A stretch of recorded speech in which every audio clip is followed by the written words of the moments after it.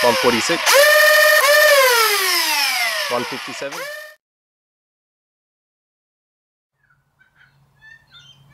Hey guys, Dean from BlasterTECH here. We've got our little hot hands on a sample pair of not yet released Neo-Rhinos, MTB Neo-Rhinos, and over here we've got some Neo-Hellcats. So very nice indeed. They're already wired up because we have been doing some prelim testing and they're a bit chipped and worn because of that as well. So special Neo magnets. These have got ball bearings.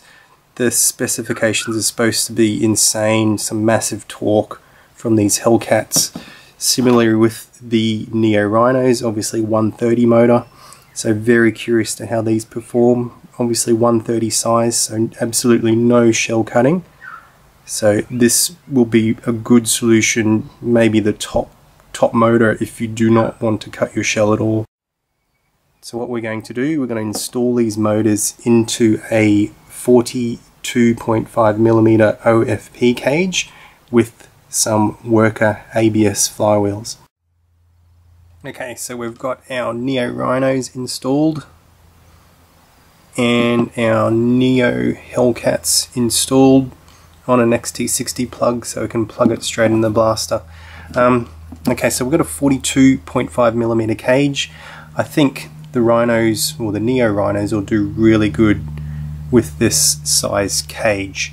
Anything less or more crush than 43 or 42.5, you really need to start upping the torque to a 180 size motor, but being that they're Neo-Rhinos, that might put them right in the zone with this sort of crush level of 42.5mm. Also interesting with the Neo-Hellcats, because of their awesome massive torque, and this being a 42.5mm cage, it might not be the optimum for these motors. They might need a serious high crush cage like a 41.5 to get them really into the zone and get some decent and high FPS results, if that makes any sense at all.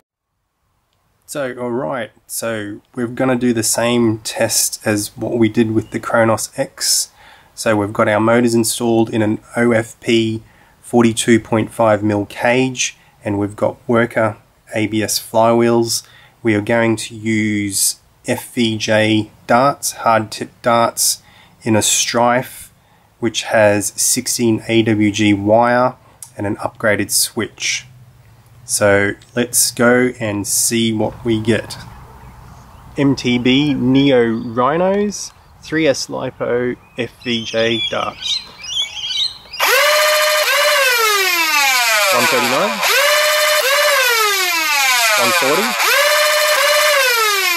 139, 140, 138, 143, 142, 138, 138, 144, 139, 142, error, 140, 138, 139, 138,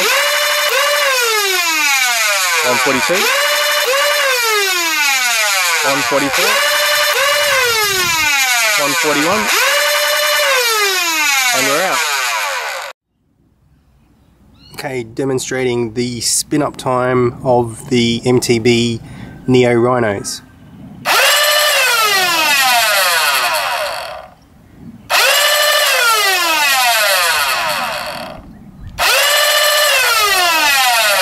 So as you can see, very quick, especially for a 130 motor, very quick indeed. Probably outdoes quite a few 180 motors out there. Neo-Hellcats, 3S LiPo, FVJs. 141, 151, 140, 148, 141, 148, 144, 143, 145, 150, 148, 149, 147, 146, 157, 142, 153, 148, 146, and 146. Demonstrating the spin-up time for the Neo-Hellcats.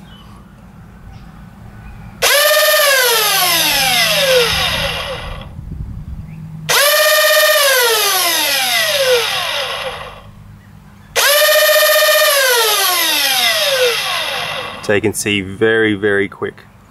Alright ladies and gents, how good was that? Okay, straight to it. We've got the Neo-Rhinos. Average 140.26 FPS on average, so just amazing from a 130, a small 130 size motor. Very good performance. And I think with this cage and flywheel setup, it really puts it in the zone. It's a 42.5mm cage with either worker, artifact or hooligan wheels. I think this setup is putting them in their optimum sort of zone given their torque and specifications to the motor.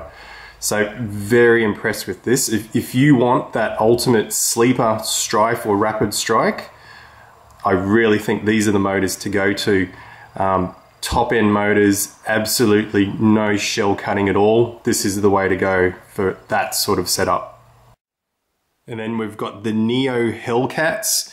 Just again, amazing motors, amazing torque, amazing spin up time, amazing FPS. So average with the Neo-Hellcats, we've got 146.65 FPS on average. So very awesome on this setup, 42.5mm cage and worker wheels. I seem to think that, and it would obviously be true, higher torque motors like this, like the Fang, like the Kronos X, they really will come into their zone at higher crush levels. So your combination between flywheels and your cage, higher crush levels, you require more torque and you'll obviously output more FPS. So these bigger high torque motors will be at their optimum at the higher crush levels. Obviously these Neo motors will come in at a higher price tag. They've got the fancy magnets, they've got the ball bearings, they're a premium motor. So in Neo-Rhino, of course, it's going to be more expensive than a normal Rhino. I mean, you can see the added performance that we've got. Same with the Neo-Hellcat, that's going to be a bigger price tag than a normal Hellcat. But I mean, each motor has its place. You might have an event that has a cap on FPS, like a HVZ event. It could be 100 or 110 FPS. So a normal Rhino would do good in that case. So each motor, flywheel cage, has its own place in our sport. So if anybody has got any questions on setups, on certain FPS levels that they want, don't hesitate to drop us a line, drop us an email, or even on Facebook, just drop us a message, and we're more than happy to help out on the setup that you need. So once again, guys, thank you very much for watching. I hope you enjoyed this little test with the Neo-Rhinos and the Neo-Hellcats. Pretty impressive motors from MTB. It's great that people are coming out with these very special Nerf specific motors. So it's really good to see all that selection of motors out there with other third-party parts as well. It's truly amazing to be in this community and see all this work that's gone into the sport. So once again, thanks guys. We'll catch you later.